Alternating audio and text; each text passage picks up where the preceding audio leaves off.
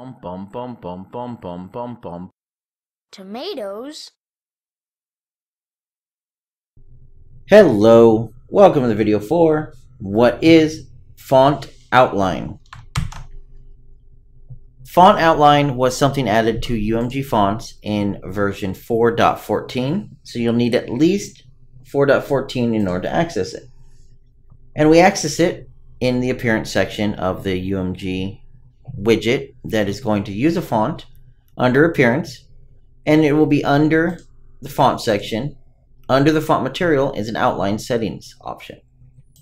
And the outline settings option allows us to set up an outline. And it's pretty simple. You define the size. So in this time it's in units. So if you notice, our little block there is increasing as it makes the font. With the way it works, and I'll show you exactly how it works here when we get to the bottom section, the larger numbers are going to have issues. So you probably don't want a huge font outline, you know, a certain number. You can obviously test it in real time, but something 10, 15 tends to work fairly well to give you a nice outline. Now we're going to skip over material for a second. We're going to go to the color, and this is pretty simple. It's the color of the outline. Works just like any RGB color. We slap it in there and we get a color. So in this case, you know, if I want a green, I could go something like that, or we can open up our color picker, grab an appropriate color, and there's our outline. Now these other options here, separate, fill alpha, and outline material. Let's cover separate fill alpha first. When we check this, well, you're going to notice you don't really see a difference. Basically what this does is, rather than having the outline be a solid item behind your text, because that's actually what it is, when we click this, it's just going to have the outline be an outline. Seems a little confusing, but it's pretty easy to show. Here's my alpha of the actual text itself. You can see the text going white. First of all, let's disable our outline. We'll show you what our alpha does. You know, our alpha is our alpha. It makes things transparent. So let's drop this down to about 0.5. Let's turn our outline back on to 15, and you'll see something. As I adjust the alpha, well, it pretty much disappears. If we drop our alpha down to 0 on the text, and we play with our outline, you can actually see what's happening. When it does the outline, it just basically makes a copy of your text and then makes it bigger, basically behind it. So in this case, you can see this is what our outline actually is. It's behind our text, then our text is on top of it.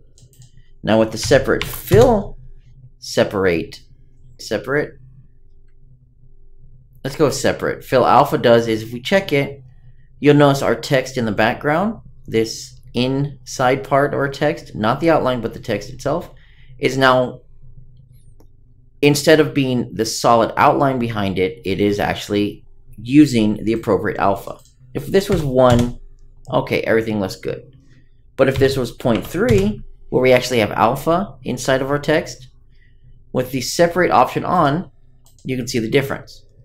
Basically, with this disabled by default, our outline is going to be behind it. If we check it, it's basically going to hollow out our outline. So our outline is technically now an actual outline. It's not just going to be something behind it. You can see the difference there. So that explains how the outline works. It basically puts another copy of your text behind it with different sizes, and also what the separate fill alpha does.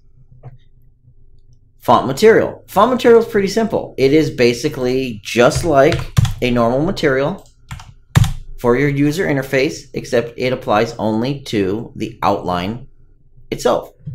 So if we go down here to this one, let's go to this one right here. We can find that I'm actually using a gradient for the outline. I can actually apply a gradient as well to the text inside. They are completely separate. If we get rid of the gradient, you'll see it's solid red. I grab this back here again. I grab our gradient and I apply it, and now we see the gradient. Now, just like the normal UI material, the outline material has two different UV coordinate spaces, 0 and 1. If we were to open up our material here, this is the way it's set up by default with coordinate 0. 0 applies the texture that we're applying, this material effect, to the entire thing. So you'll see it going from black to white, top to bottom, everything as a whole. However, if we look at this one, you'll notice something slightly different. You'll notice all of these letters are actually all together in one piece, and they're not really blending well. Well, they're not blending because I'm using UV1. If we open this one up and we look at it, same thing, but we have a coordinate of 1. Coordinate 1 means do it per item. So if we go back to here, you'll notice this T, the outline, this fade effect gradient is on the item itself, black to red. And then the next one, black to red. Next letter, black to red. So it's individual per letter. So that is what 1 is, and 0 is the entire thing. But you'll notice you kind of run into an issue here where it now basically separates everything into individual letters. So you can see here, it's not too much of an issue if we don't have overlap, but using UV1, note you're going to kind of get this weird overlapping effect because it's drawing everything separately rather than one in group. Now there is something to note here. If I was to take my UV1 and plug in a color like this, here's a green color in here, and I go ahead and go back, you won't notice an issue. It's going to pretty much ignore the outline color here, and it's not really going to work. So you need to keep that in mind. Because this outline has its own color setting that is applied after the material, you really don't want to plug in a color. You plug in a color, you're going to end up with an issue like this. So if you do run into an issue, just go ahead and have your material for your font be a simple black and white with no color changes to it. Just do your effect or whatever you want, and leave the color changes inside of the actual font settings here.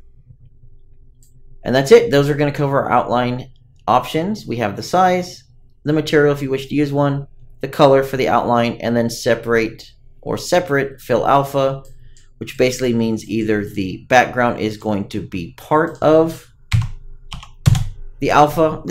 I guess the easiest way of doing this is if you have this unchecked by default, the alpha of the font doesn't matter. If you have this checked, it's going to use the alpha of the font.